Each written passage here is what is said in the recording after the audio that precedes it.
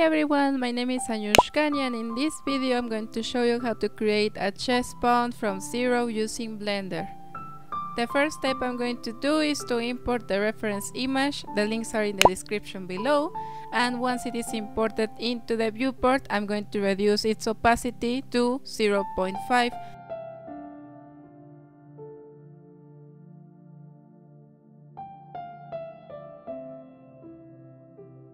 The next step that we have to do is that we have to create a cylinder by using Shift A, Mesh Cylinder, and then we're going to position it so that it matches the blueprint's perimeter of the chest pawn.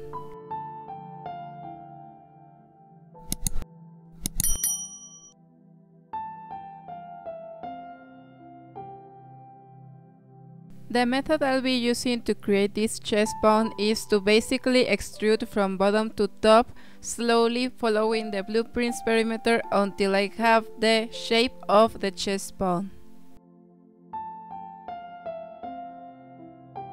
I am doing this extrusion by tapping on the edit mode, pressing E to extrude and pressing S to scale.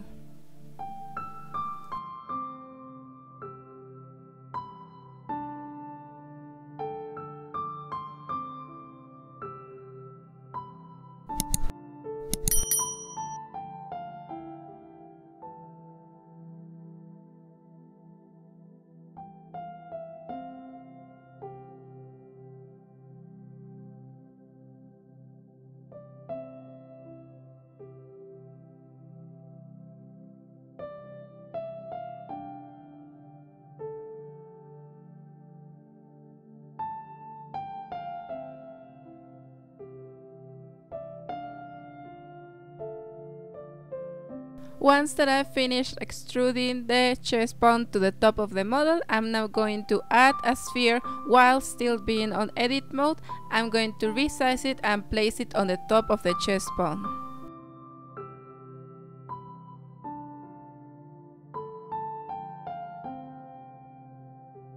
If you want your model to become high poly, don't forget to add a subdivision surface modifier, increase its levels to 2, and add the corresponding loop cuts throughout the shape so that it can become cleaner and more defined.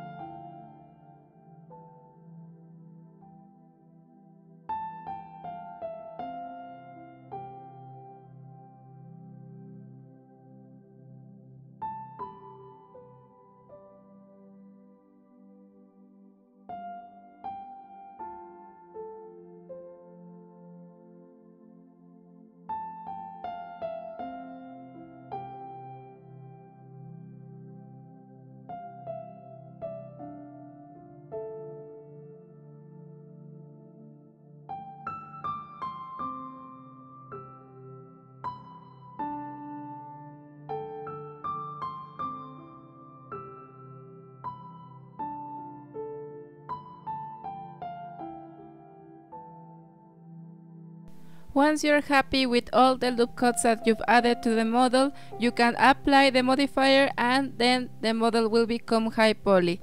Be careful though, because if you apply the modifier without being sure of it, then you can't return back to the low poly version that you've had before. Now I'm going to change the render engine to cycles and adjust some steps that I always apply to my final renders.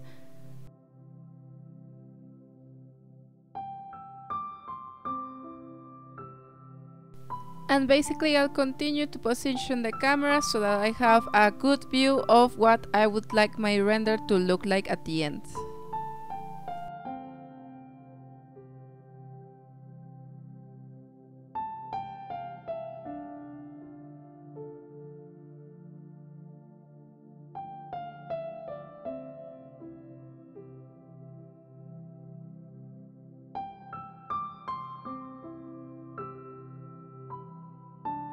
Now regarding my materials, I'm first going to add the material to the checkerboard. I'm going to add a checker texture to the principal PSDF, I'm going to adjust its colors and its scale, and that's how I can easily create and texture a checkerboard.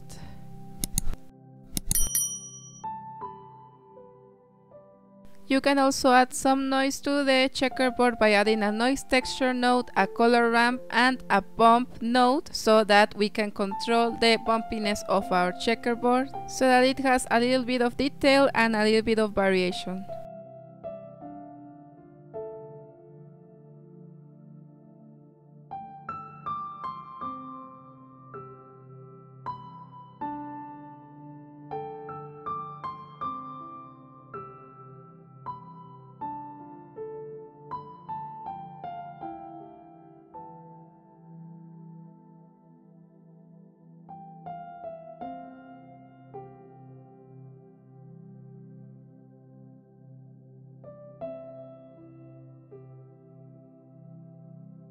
To my chest spawn, I also added a noise texture with a color ramp. I've added the color that I wish my chest spawn to have, and I'm going to adjust the metallic, specular, and roughness properties so that I get the look that I want.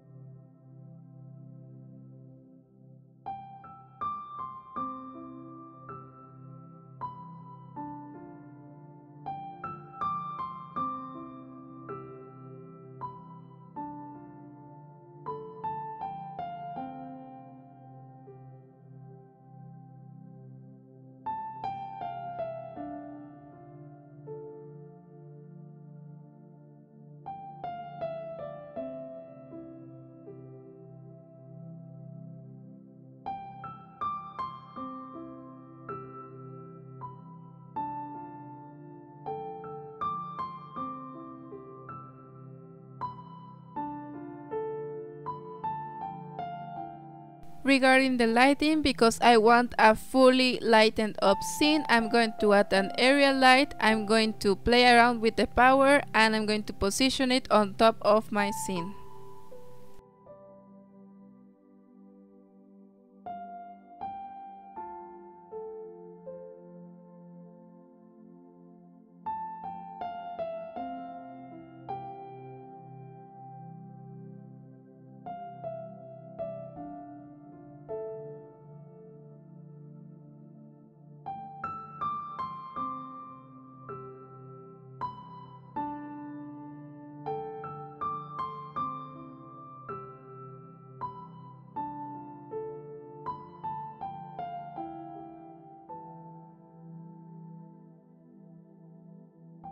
If you want the scene to have a depth of field, you can activate it on the camera by activating the depth of field check and adjusting the f-stop so that it fits how much depth you want your camera to have.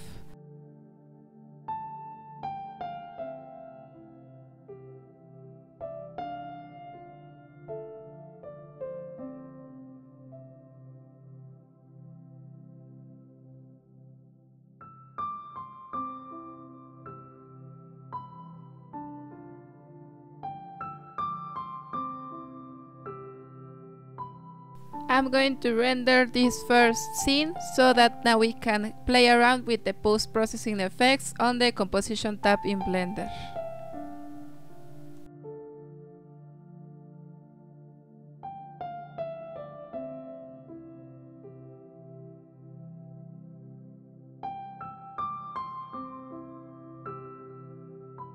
With the post-processing effects, I'm going to add a denoise node so that we can reduce the noise a little bit on the render we obtained, and then I'm going to add some configurations to it, like some color correction and a glare node, so that we can add a little bit more brightness and correct and color balance some of the colors that we have.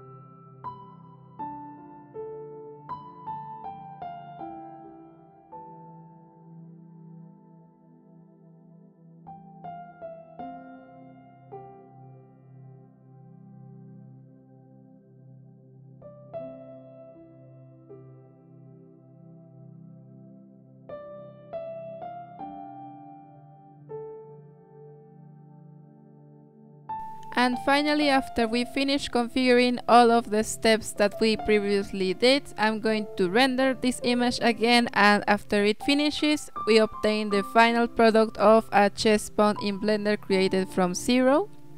And don't forget that if you like this video, be sure to subscribe, like, comment and share to watch more content like this about 3D art using Blender. I thank you so much for watching my video, and I'll see you in the next video. But wait, do you want to join my Patreon and gain access to extra content from my YouTube files and more? From $1 a month you'll get access to my Discord streams, to my YouTube files, Blender files, Photoshop files, and overall help me continue to support me and bring out more content like this to you every week. Thank you so much for your support!